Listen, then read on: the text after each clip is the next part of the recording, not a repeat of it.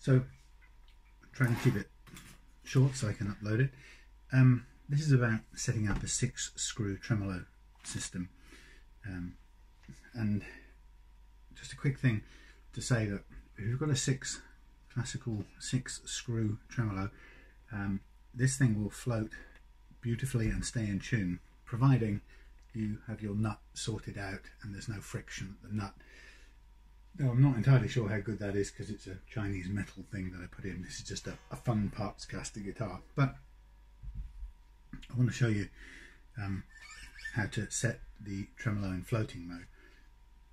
Now, like I say, general opinion is people think that the Strat tremolo bridge doesn't stay in tune, and they think it's something to do with the bridge. Well, it isn't. It's to do with the standard things that put your guitar out of tune, which is friction in the nut slots and unreleased slack in your strings. So if you can take care of both of those, your cheapest, nastiest 6-screw tremolo will stay in tune and play in tune.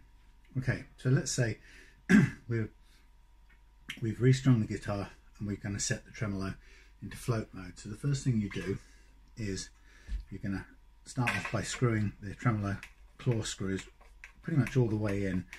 Now the thing about setting the tremolo in floating mode is there are sort of 3 basic modes of tremolo. There's locked off, which for ease of operation, locked off is like this when you've screwed the claw all the way in, puts loads of tension on the springs, and it means that your bridge saddle, your bridge plate sits there and doesn't move. Right? And if you were trying to push it down and make it work, you can get it to do it, but it actually takes quite a bit of force. But under normal circumstances, that would just stay with no tremolo and stay flat. The other version is you slack it off a little bit so that the plate is still flat, but you have as light a possible downward operation, which gives you a nice little shimmer. But a lot of people want a floating tremolo which sits like that and gives you not only downward motion, but it gives you some backward motion as well to bend notes up. Realistically, I'm not sure how many people I know that use the tremolo that way, but it's nice to set it up that way. Okay, so step 1, screw in the screws all the way in. Now the next step is a quite a nifty, well,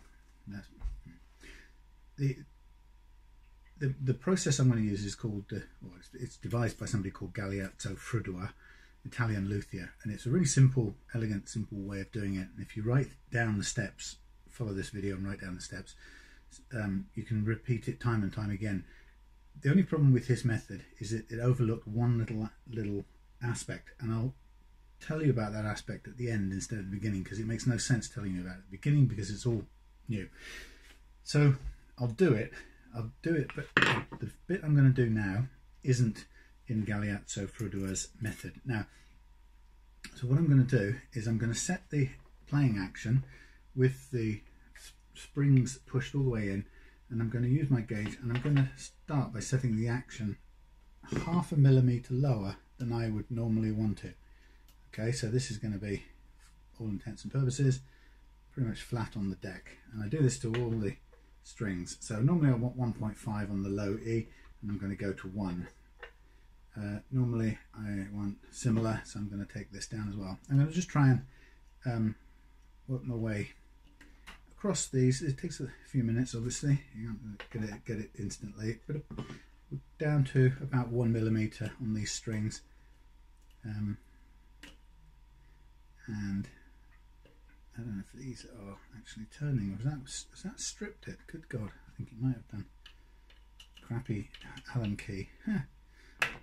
Note to self, throw it away. Okay, and a little bit lower here. And now my target at the top is 1.2 on the treble side, so I want to go again lower than that. So 0.5 millimeter away from 1.2 is 0.7, so that's where I'm aiming for. Now, let's just get there as quick as I can so I can demonstrate this. So that's the first thing. I'm setting it for a 0.5 millimeter lower than the action I want to end up with when I've got the tremolo set. Now that's easy for me to do because I've already leveled the frets on this guitar. If you're doing it, you will already know what the lowest action you can have on your guitar, and it will be limited or dictated mainly by the levelness of the frets, right? But that's slightly different for me. I've already leveled it. Okay, so now my action is 0.5 millimeter lower than it should be. Sometimes you'll find it starts to sound terrible.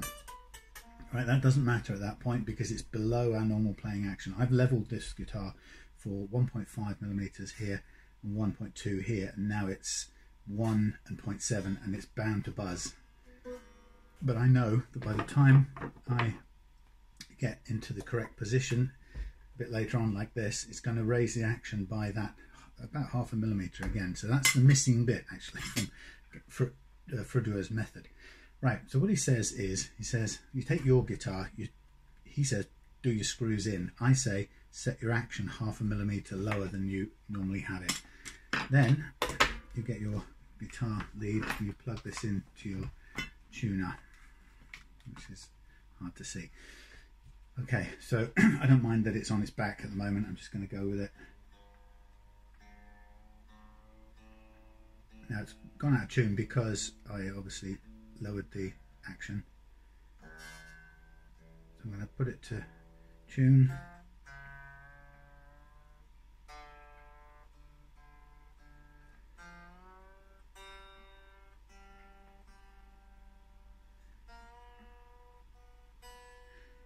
Okay, so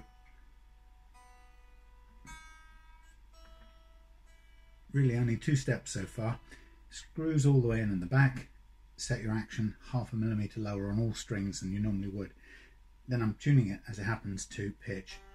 Now the thing is, what we do to begin the process, we get our tremolo arm, which is lost in all this bird's nest, and the idea is you want to if your tremolo arm is tilting back, if your plate is tilting back, it says the part of the step is to use these post-it notes, right, and you put just enough underneath the bridge so that the bridge sits level. But actually this is starting out sitting level, so I don't really need to do that bit.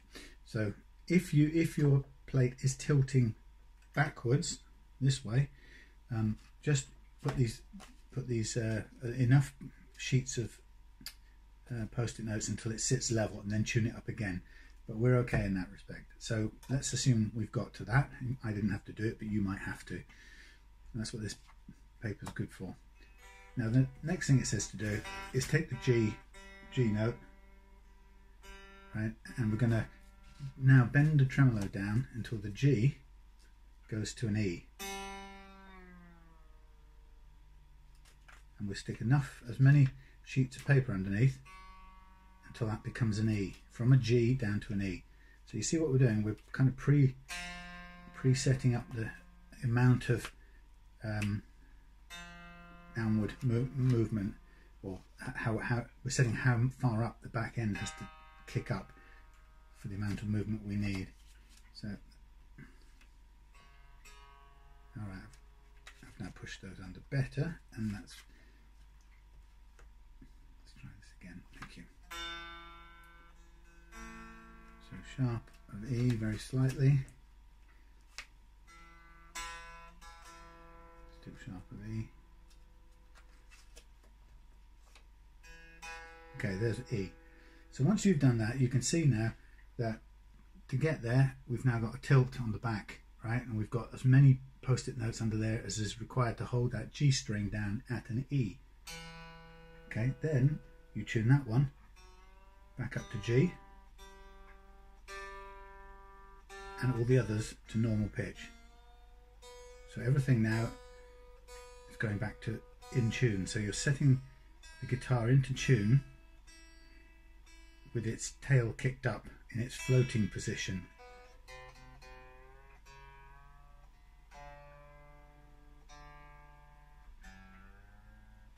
And the miracle bit comes in a minute.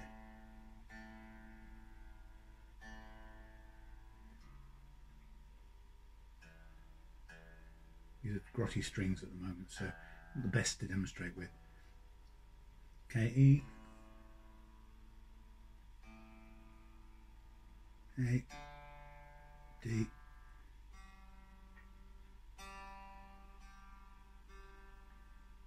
I'm doing it on its back. You could do it in the playing position if you wanted to be particular.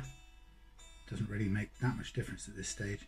So there's our guitar in tune. Now if I take out post-it notes, the springs are going to pull this back, and from E it's going to go sharp again. But here's the fun bit. Take the arm out, put the guitar up on its back, or on its edge, sorry, and we're going to pluck the G string. We can see that it's pretty sharp, and we're going to undo the screws, reducing the tension on the tremolo claw until that G is returned to a G, which it isn't yet. So we're tuning it back to the correct pitch, but in doing so we're allowing the tremolo plate to rise back up again, so that we'll end up back where we were, with the plate lifted and the guitar in tune. This is the miraculous bit.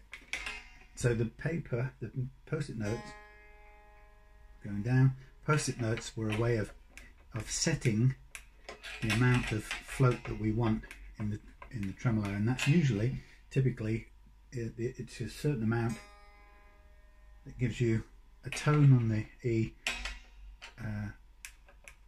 semitone on the E, a tone on the B string, and a tone and a half on the G string, and we'll sort of demonstrate that in a minute. It's usually fairly accurate. Okay, we're almost at G, and we just maybe half a turn on each one. I expect we'll find that we'll be on G now. Slightly flat of G, so I'll just do half a turn on that one. There you go, there's G. So now you can see we've got the back end tilted up a little bit, and clumsy, and that's going to stay in that position, but you'll see that we've also got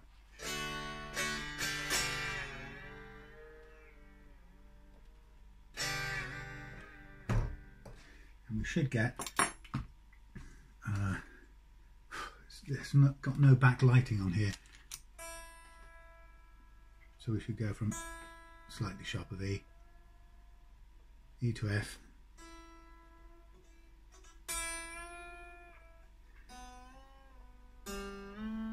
that's our range. Okay, slightly sharp, so it doesn't, and it's on its back, so it's not doing it quite right. But that's the whole process. So this is a Wilkinson tremolo arm, so it has the advantage of a little grub screw in the back here, which I can tighten up now, if it will do it. If it's the right size one, it might be the smaller one. No, it's this one. I can tighten this up, and that gives me a firmer grip on the arm, so there's no slop on it. So that's the Galeazzo Frudua method. So the additional bit that I've added, Galeazzo didn't include that bit about setting your action 0.5 millimeter lower to begin with. And what I used to find is I would do his method, and then I would get this set up with the amount of tilt on the plate just right for the exact correct range of notes for the bend, as we've just demonstrated. But what I'd notice is that it left me naturally with a slightly higher action than I began with, which I didn't want, and because this tilts up and it lifts the saddles with it. So what happens is, if you're not aware of that, you'll probably go, oh, I'll reset my action to where I want it. And as soon as you start adjusting these, you reduce the tension on the strings, which means that the springs pull back, and eventually and that lowers the action, so you take it up a bit more, and so on and so on, and you get caught up in this loop of adjusting, but it's kind of changing all the tensions after the fact, so it messes up the setting.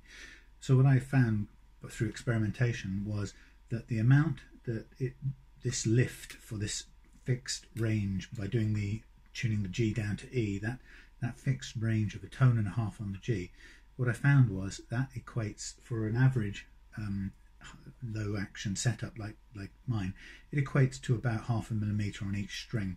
So by trial and error I figured that out, and so that I start, the first thing I do is set my lowest workable action, which for me is low because I've leveled the frets. For you it might be whatever is the lowest you can get before the frets buzz, but you start with that action and then take it down 0.5 millimeter. And also I found that 0.5 millimeter on this kind of bridge, if you don't have a measuring device like this, 0.5 millimeter actually equates to 1/2 turn of this screwdriver or a little Allen key. So half a turn just happens on each screw, happens to be 0.5 millimeter. So even if you don't have a guide, you can do it by, I've marked I've marked a little thing on the end of this, and I just stick it in there and I just watch it turn around half away, put it in there, turn around another half. So that gets me to the perfect action. And so I'm low when I begin, but once I've got the tremolo set in floating, then it brings it back up that 0.5 millimeter, and I'm now back to my ideal action here. And if I look at this now, this should be 1.5 millimeters, and it's dead on 1.5 millimeters. There you go. And it's floating like a good one, and it'll stay there until I want to lock it down again or do something else. Okay, so it's not a critique of Galeazzo's method, it was just an omission, and I keep meaning to get round to emailing him and telling him this little addition, because I think it makes a difference, especially if you're used to a consistent and fairly low action. Some people it wouldn't matter so much if the action goes higher, they just get on and play it and have fun. But for some people who like a really low action, it becomes a big deal. So yeah, his method was it was brilliant when I first discovered it with the post-it notes, and to be able to get the same results every time was brilliant. And then just improved that little bit, I think, by controlling the inevitable rise in last fret action, as I call it, or bridge action. And like I say, the thing you don't want to be doing is to try to set that after you've done this, because if you do that, everything goes, everything's interdependent or interlinked. You reduce the tension here, then it's going to, the springs are going to overpower the strings and so on and so forth. And it changes everything you started out with, and you'll be amazed to find this is touched back down on the deck after a couple of minutes of fiddling, and you don't know why. So you've got to have that extra bit that I did right at the beginning. Okay. If you need to look on Google Galeazzo Frudua, Frudua 6-screw tremolo setup, and he will show you the process I just used. But just add that first bit in of dropping the action before you begin his process. Drop the action by 0.5 mil. Thank you for watching. I'm going to edit this and hope it's short, and see you again soon.